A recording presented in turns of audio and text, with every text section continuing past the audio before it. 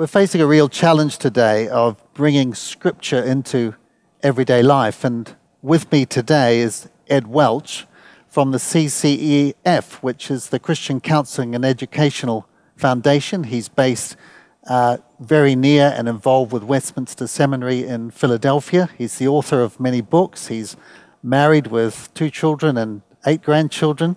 Yes, that's the most important part. That is indeed. We must not leave those out. And so we're going to talk to you, Ed, about the whole issue of biblical counselling. Great. And perhaps you could start by telling us, what is biblical counselling? Well, you just started by, at least the way I think about it, it's a topic. Biblical counseling is very simply, how does Scripture speak to the many issues of life? There's nothing modern about that particular question. That's been a question throughout all of God's revelation to His people. That's what the book of Proverbs is doing. It's essentially taking the Exodus law and saying, what does it actually look like in the challenges of everyday life? So as a topic, it's a very ordinary topic. As a practice, as a ministry, one way to say it would be pastoral care with a little p. In the little p, it's pastor not as necessarily the ordained role, but as someone who cares about the very soul of another person. So it would be simply pastoral care. Now, there's been a huge growth of interest in biblical counselling over the last few decades. Can you just tell us a little bit about the history of how it's come to the fore? That's a great question. If it indeed truly is the simple application of Scripture to life, then there should be nothing very new about it, and there's no reason for it to be a recent movement. But in many ways, it has been a somewhat recent movement.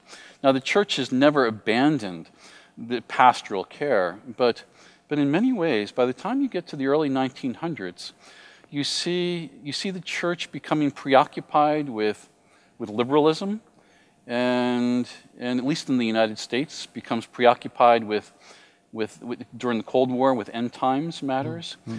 And during that time, the best minds were focused on these things, on those edges of the church, and pastoral care seemed to languish. And I can remember a quote from Carl Jung, who came from Swiss Reform background, and he abandoned that background, but he identified himself as a secular priest, which was very interesting. He recognized that he was doing care of souls, but now the care of souls had been moved from the church, where the church had lost its position in the culture, and it had moved to this new secular body.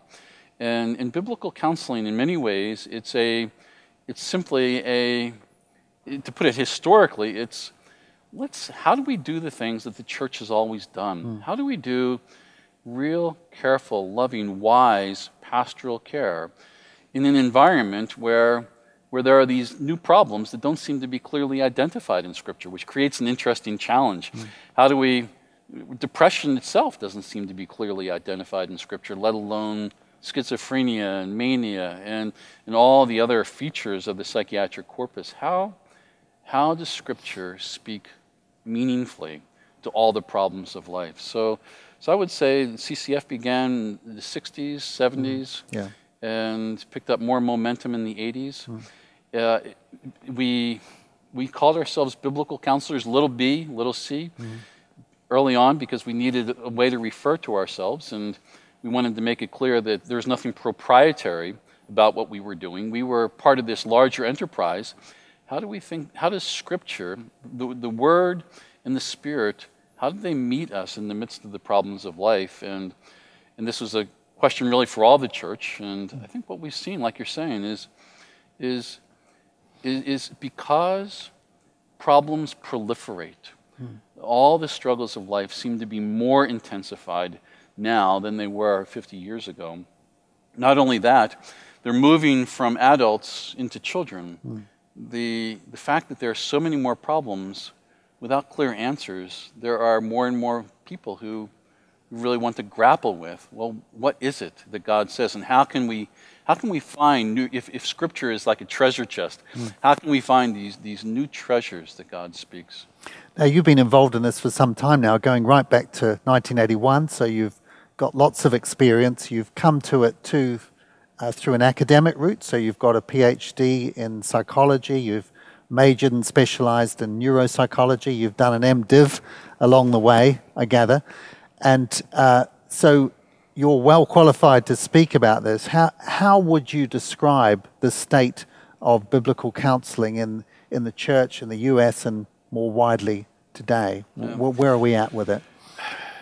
Biblical counseling in 1981 was simply CCEF when I first came there. And that doesn't mean there weren't Christians who were clearly involved in counseling. There were, and there always have been Christians involved in counseling. But the actual title, biblical counseling, seems to have emerged out of our institution. As one of the things that has been so encouraging to me is we're finding the proliferation of biblical counselors, biblical counseling centers, and biblical counseling training centers that they're loosely connected to us, where most of them has been our students at one point or another, but they're not under this sort of federal system where we own the enterprise, which we never did. There's just a lot of people who are doing fine pastoral care and grappling with that question: what is it that Scripture says, and how can we bring that meaningfully out of Scripture? So I think what we're seeing is are more and more professionals who are engaged well in biblical counseling, and we're finding that lay people, which is, I think, where so much of biblical counseling is happening, as we'd expect from the Scripture, that lay people are eager to help each other more and more, and they're finding biblical counseling speaks accessibly to them. Now, you're coming from a strong professional background, but does someone have to have that kind of professional grounding in order to do biblical counseling, or is it something that ordinary lay people and pastors can learn and apply in their own practice? The first thing I think as you say that is I think of a missionary analogy, where if a person is a professional missionary, if they're not a missionary before they're professional missionaries, then something is not quite right. A professional missionary is someone who essentially is somebody lays hands on that person and say, we see how you care for people, we see how you're an evangelist in almost every setting, and we'd like to free you to be able to do that more full time. And I think that would be the way I would consider the progression of a biblical counselor, where it's what you do in everyday life, and as you do that in everyday life, you are gripped by it. You want to do more of it, and I've had the privilege of having that as the focus of my avocational life, my church life, as well as my vocational life. So you're looking for people who already have a gifting or aptitude or calling or passion to do this, and then seeking to develop them more. So what do lay people need to know in order to start to practice biblical counseling? I think the word counseling can confuse matters a bit, because the word counseling, I think certainly in the American cultural scene, and probably in most other places around the world, it connotes something really quite professional, and I know I am zealous to try to embed this in. Here's what we're doing: we're having a wise conversation, and a wise conversation is what's wisdom.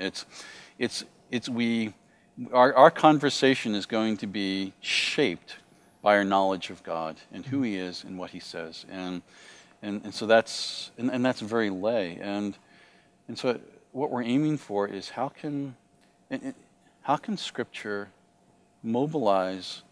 I'm thinking of Ephesians 4 right now. How can Scripture mobilize sort of ordinary, non-professional people to do the work of ministry?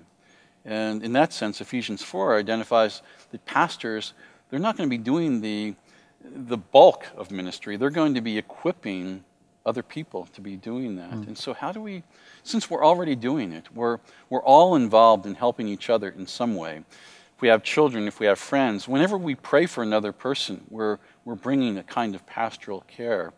How do we simply grow in that? That's our challenge. And one of the things that I found especially gratifying as a professional counselor is I'm supposed to know more and have more experience than most people. But when I hear people I've had a chance to counsel, when I hear them speak about those turning point moments where their lives have just changed, it's typically an ordinary person who loves them really well, who has clearly been self-sacrificial, who's prayed for them, who's followed up with them, who has shown up at their house at weird hours. We would expect that God uses weak and ordinary people in the lives of others, and I have been blessed to see that. So that's not to diminish the benefits of experience in digging into Scripture and the benefits of experience in knowing people well, but it's just like the Spirit to use weak people who seem horribly ordinary to do very powerful things. How does CCEF help train people in biblical counseling? Our constituency is really very broad. It's the parent who wants to help their child. It's the person who's married who wants to know how to speak to their spouse, how to love their spouse better. It's the single person who has a real burden for other friends who have been leaving the faith. So that would be certainly a significant group of our students. We also teach master's programs, and we do graduate work, and then we have distance education. Our training is both very accessible. It's free on the internet. We've had a lot of books that have been written by CCEF, and then for those who are especially interested and want to move farther, there are courses that they can take at our institution in Philadelphia, but most people end up taking them online in cohorts online. Now, there are lots of different schools of psychology and psychological thinking nowadays, and we might say that pop psychology or secular psychology has had a huge influence on the way that Christians think about this and has impacted Christian worldviews. Do you want to talk to us a little bit about how you see that going and what's been good and bad about it? Yeah, Peter, you're asking a complicated question and a simple question. The complicated question is even within the church, Christian counseling is really a diverse kind of discipline, and what accounts for that diversity. So that would be one question. The simpler question is how is what we're doing different than the psychiatric and psychological therapies that have really infiltrated the church, and I think the burden that I have in how the church has been interested by secular therapies is and here would be the evidence of that influence. A secular therapy is essentially saying that there are answers, and we can somehow find them within ourselves, or we can develop strategies to see ourselves through this particular misery. And we as Christians would say that we can understand a non-Christian doing that, but for a Christian, in the midst of their misery, to be autonomous and to look for strategies to deal with that on their own, it'd just be so sad, because what is the most simple and most sophisticated response that we have as human beings is we call out to the Lord for help. And throughout the Psalms, that's what they are, the Lord inviting us to speak from our hearts to Him in the midst of our misery. And that most fundamental, that key feature of the care of our souls, of simply saying, Jesus, help me, it becomes less natural the more we're involved in imbibing secular therapies. Perhaps we can focus on a specific issue. Now, we know that many of us are struggling at times in our lives with psychological problems. Anxiety, for example, is incredibly common, not just in the world, but in Christians as well, amongst believers. Can you perhaps, focusing on the issue of anxiety, talk about how Christians can help their family members and church members to be able to to deal with this? Can you give us some? Keep asking questions. directives? I think maybe I'll start with that in a personal way. A couple of years ago, I began to have panic attacks, and I should also say that one of the things that I've really wanted to know more since I've been working at CCEF and since I became a Christian is how do we take our anxieties to the Lord? So here I am, somebody who's thought about this for decades, and I'm having panic attacks. The panic attacks, the big one happened in the middle of the night. I knew it was a big one. It was this jarring earthquake that was going to change my world in some way. There was no going back to bed. And so I just got out of bed and sat in our living room, and I began to do some variation on Philippians chapter 4. Was it what actually prompted that feeling? You woke up in the middle of the night feeling extraordinarily anxious? Or? It was a kind of waking dream that I saw creeping up on me. They're usually claustrophobic kind of dreams, where I would be drowning or I would be in situations where I wouldn't be able to escape. And I think it was a drowning kind of waking dream. And was there a particular trigger for that in your life that you can identify, or did it just happen? I would say no. I'm actually a fairly good swimmer. I've been in near drowning situations, but I would not say that they were necessarily triggers. So there weren't clear triggers to this. And so I woke up. I began, think about those things that are good and true, lovely, and so that's good advice, and that's what I'm going to work on. And so in some ways I was very encouraged that my immediate reaction was to go to Scripture, because I think 20 years ago my immediate reaction would have been, how can I solve this and get rid of this misery? And then 2 days later, Jesus, help me. So the lag time between the personal struggle and turning to Scripture was much quicker. So I was very encouraged by that. But thinking the right thing could never jettison this haunting image that was in my mind.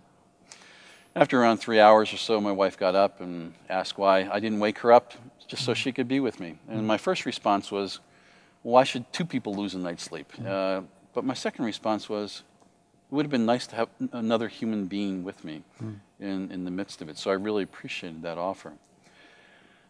Around 24 hours later, as I reflected on what was going on, one of the things that I really believe God graciously brought to mind was here's what I did. I was trying to solve my problem rather than simply cry out to the Lord. Rather than simply say, Lord, I have no idea what's going on. Here's a situation where it feels like I'm dying. I suspect I know what it is and I'm not going to die. But I also suspect that this is going to haunt me for time to come, and I would rather it didn't haunt me. I feel a bit immature that if the specter of death is coming close to me, that I should look forward to seeing you face to face.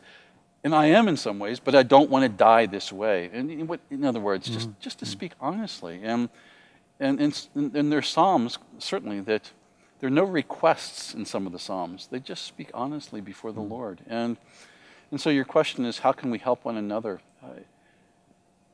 It seems so natural to say, Lord, help. But if it was natural, the Scripture wouldn't lead us in saying it over and over again. And so a little bit after this, we went out to dinner with a couple, and they said, how are you? And I said, well, it's funny you should ask. I've had these panic attacks recently. And I tend to be somewhat understated. So this was a recurring thing. It happened more than one occasion. And there's this one big one, and they sort of they kept going a little bit after that. And it was understated. I'd rather not bring attention to myself given the option. And these good friends, they loved me, and they stop. What is going on? So they simply showed love by wanting to know me in the midst of it. And then they prayed for me. And that was exquisite pastoral care. They didn't race through all kinds of Scripture. They didn't go through all kinds of strategies to deal with anxiety. They simply knew me, they loved me, and they prayed for me. And not only that, there are different ways we can pray for each other. One is a kind of consultant, where we come in, we pray, and we're serial prayers. We pray for somebody else, we pray for somebody else. And we're finite and we can't keep everything in mind, but what they did was they came back a couple days later. We're thinking about you. We're praying for you. How are you doing? That's ministry that's accessible to everybody. We could all do such things. And that was probably the most meaningful thing to me in the midst of my own struggles with fear. So how do we minister to each other? It's not that we have to have access to this depth of Scripture. We have to know that our struggles are fundamentally relational. And in anxiety, it's particularly obvious. Does he care? Is he really with me? And can I trust him in the midst of a world that feels absolutely out of control? To simply say, how are you? And then how can we pray together? That's sort of the foundation of all ministry, the most sophisticated ministry and the most simple. And it's certainly what the Spirit used in my own life. Yeah. We have this idea of the wounded healer, don't we? That we're all people living in a fallen world who are not approaching counselling and helping others from some kind of neutral, okay position. I think J.B. Phillips was one of your own who spoke about that, the Bible translator. He wrote a wonderful book talking about his own struggles with depression. How has going through this experience yourself enriched your own life as a counsellor, and has it changed the way that you practice it all, being on the receiving end? I think of that in a couple different ways. On one hand, we don't have to experience everything another person's experienced to have compassion and to minister well. We can be moved by another person's misery, even if we haven't shared in that particular kind of ministry or that kind of misery. How has it changed me? That's a great question. I would say I suspect it hasn't been this categorical change from one style to another. It's been a kind of refinement. It has given me greater conviction that simple things tend to be very profound in other people's lives. It is probably, I would say that what changed in my own life more than anything else was the privilege of being able to pray more frequently. And I would say that's probably what's affected my own counseling more than anything else.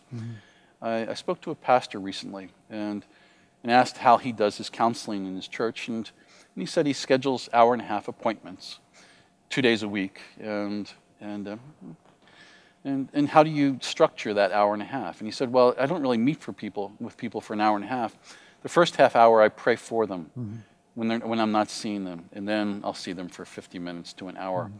And I thought that was just utterly brilliant. And I don't always do that in my counseling, but I would say that it's changed me where I pray more for people than I did before, which is what better thing could you ask for? Now, getting back to the issue of anxiety or panic attacks and the way it manifested itself with you, and you've talked about how the people who came, just by their presence, their love, their concern, their prayer for you, their being with you in the moment was a huge help.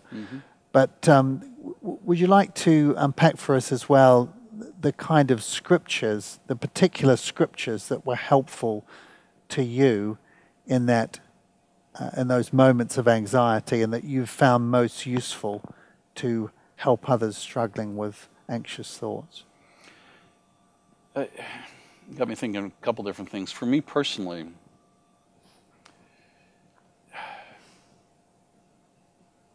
1 Peter chapter 5, casting your cares on him because he cares for you, which I could never make a whole lot of sense out of that, because at least my experience was I cast my cares on the Lord, and all of a sudden it's like they boomerang back on me, and I still have them, and so it seemed like this cycle that I could never get out of. But seeing that the beginning of that passage, essentially the beginning of the sentence, is humble yourself before the Lord. Humble yourself before the Lord. And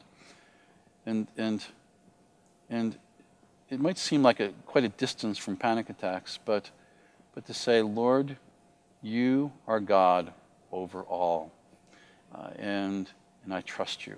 And Lord gives, to paraphrase Job, Lord gives and Lord takes away, and you are my God, and I trust you.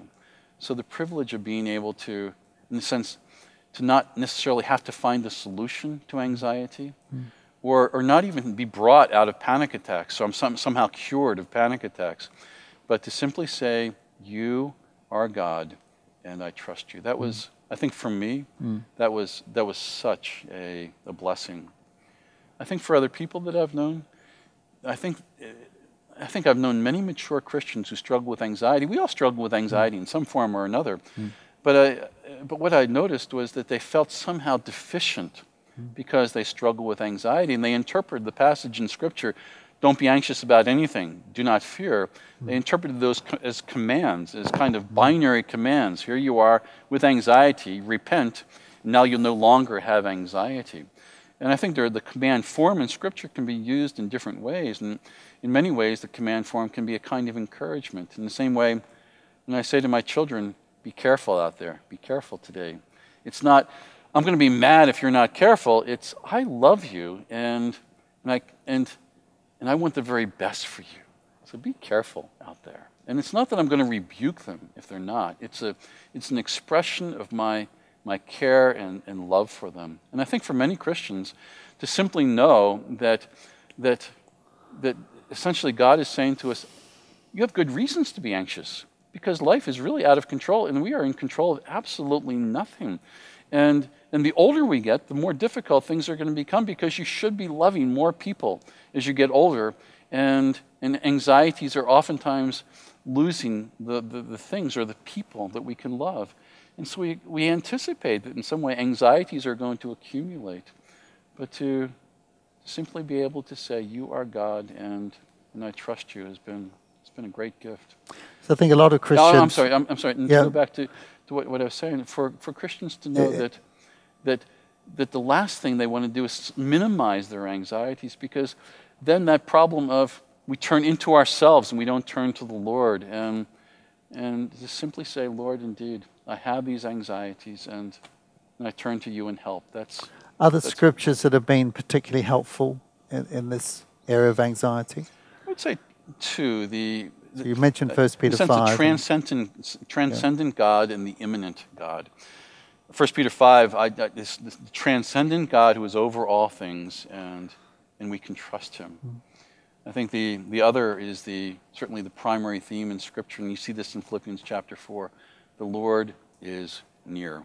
The Lord is near. Therefore, don't be anxious. And inevitably, when Scripture identifies anxieties in the life of his people, it's countered with, I will never leave you, and I will never forsake you. And it becomes an occasion to know this immanent God who, for some reason, has come close to us. And now, as sins have been forgiven, he attaches us. He attaches himself to us and us to him. And we can trust the God who is close. So I'd say those two poles are most of the teaching on anxiety in Scripture. They hover around those two poles. Some Christians can feel that if they're anxious, that they've somehow fallen short of what God wants for them, and that can provoke even more anxiety.